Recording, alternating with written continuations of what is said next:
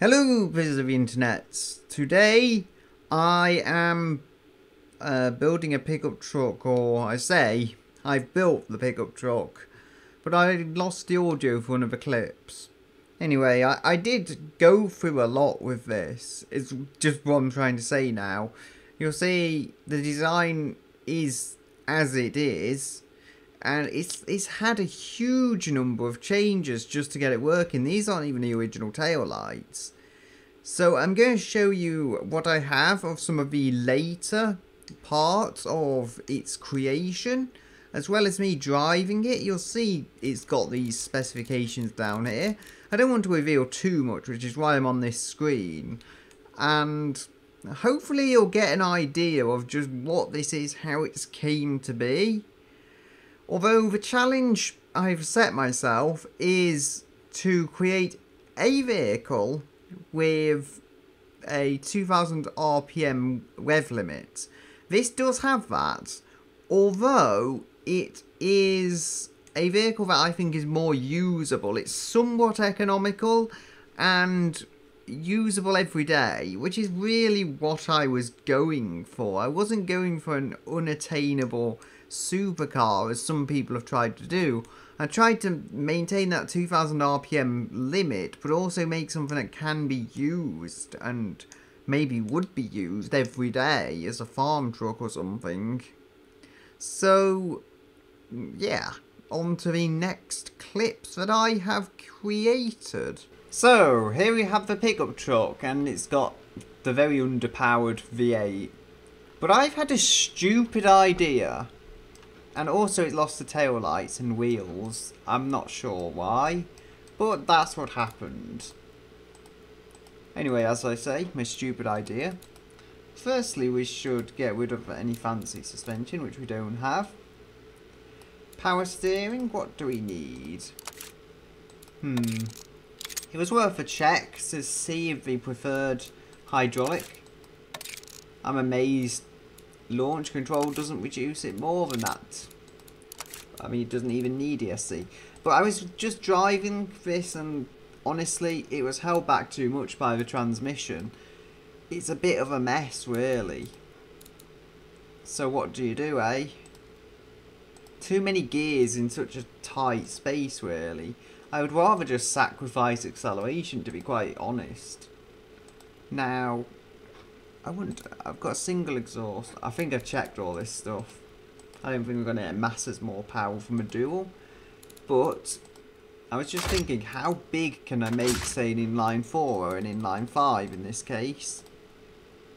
Because I had a huge V8, but I could definitely save money if I had less cylinders. This will work transversely, even though it is a bit on the large side. You'll see there, all-wheel drive length fill is far bigger than I would like, but it will work as long as I don't put double wishbone in, which I believe is bigger. I can have a look if double wishbone is somehow smaller and they've changed something. Yeah, too big. In real life it might be more compact, but not in the world of automation. How do the market like that? They don't mind. I guess it wouldn't. The solid axle coil has been used on that Mercedes-Benz X-Class, so you can have it on a pickup truck. And trailing arm even. No, not a trailing arm, torsion beam. That again, that could also be like a lightweight version, could it? No, torsion beam I'm thinking of. Torsion beam is cheap, light, and it's in a way like solid coil, but a very lightweight version of it. So even though the markets don't like it as much, I think with what I'm going for, I've saved over 100 kilos, remember. So even though I've lost, I don't know, not 30, 22-ish horsepower maybe, just a vague guess, it will still work. I'm just worried about the problem I had before though, where the gears were just too tight, and if I can get a 5-speed it might even be better. Yeah, it's showing better fuel economy even. Would you believe it? I mean, they're very close for how they behave actually. Basically interchangeable. So what do we have? We have 27.1. Same from a 5-speed. Same miles per gallon from a 4-speed, but at that point I actually start losing acceleration. It's got to be a 5-speed then, even if the markets don't technically like having a 5-speed. It just makes the most sense of all the transmission options I have available to me. They don't really want that changing. Nope, I didn't think they would want that changing. So manual lockers it is. It's all-wheel drive as well. It's not 4-wheel drive, but I'm going transverse with this, so it makes sense. And it also means I can run front-wheel drive variants a lot more easily, being transverse. You just cut off the drive shaft, essentially. Now, being all-wheel drive, I probably don't need the same level of tyre width. Yeah. So 82.3.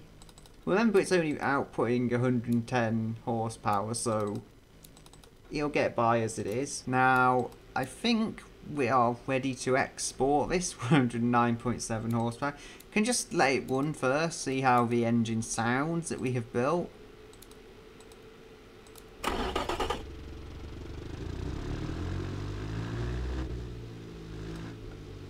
Alright, let's see the power curve.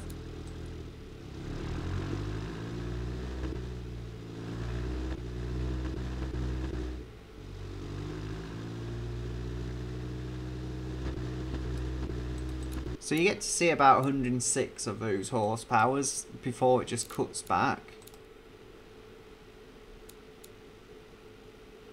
I could do that, but as I say, it hurts the lower end. It's the first time, I think, though, in playing automation that the shortcast has actually made more power than tubular.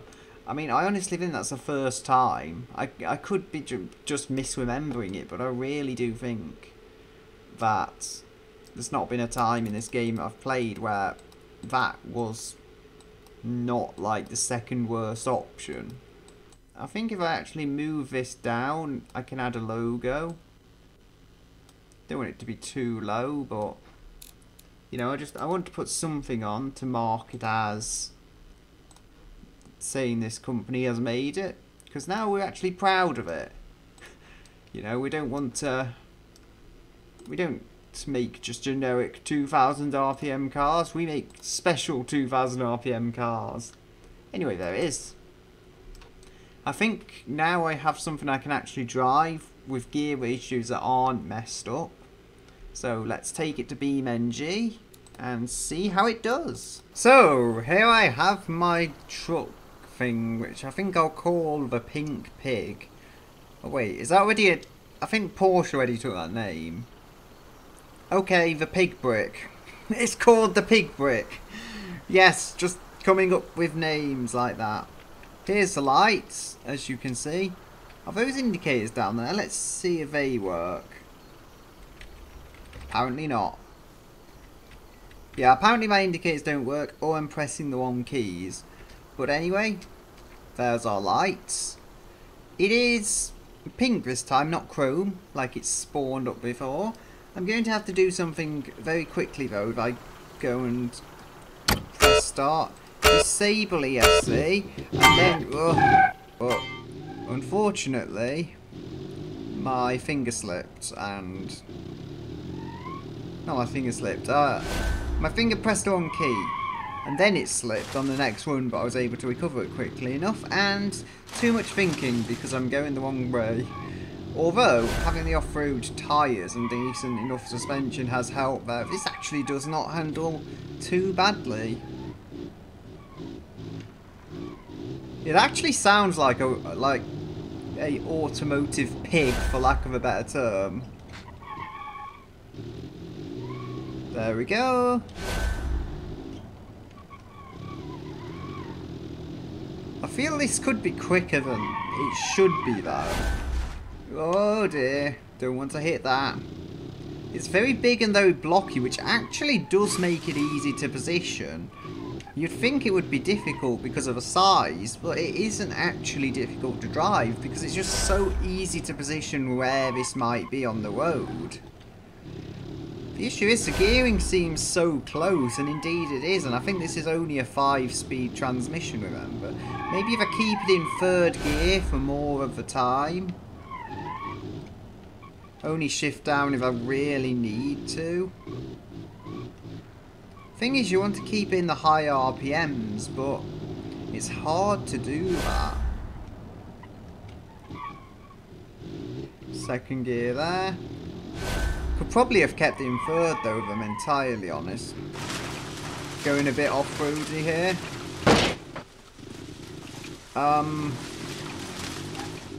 I don't know what's happened. I feel like I might have lost a wheel, or at least bent it up quite badly. I've done a 27, which I believe for what this is isn't too bad. I need to gain control of my vehicle, I really do. Obviously, it's big, it's not that heavy, but it's just big, tall, and not that agile. Come on. Round here we go. Up there. Oh dear, this is a bit sketchy, let's say. Oh, just push that a bit too wide. I think I messed it up, but I've still got a 27-second time. So let's see how that is. So, a 27.4 second time puts this more or less exactly between the Mikami McTrekker and the Hirochi Sunburst Mark 1. It just can't quite match that savage ability to put its power down and, well, the amount of power that the military vehicle had. And it was still a modern vehicle, remember, though. So it's still good enough to be a 1960s kind of sporty saloon. But I'm not disappointed in that, because you have to remember, this is not exactly the epitome of refinement, so to speak. It is very, very simple and basic. The chassis weight is apparently 12-20 kilos, and then obviously when you've loaded everything else in, it's just over 1300.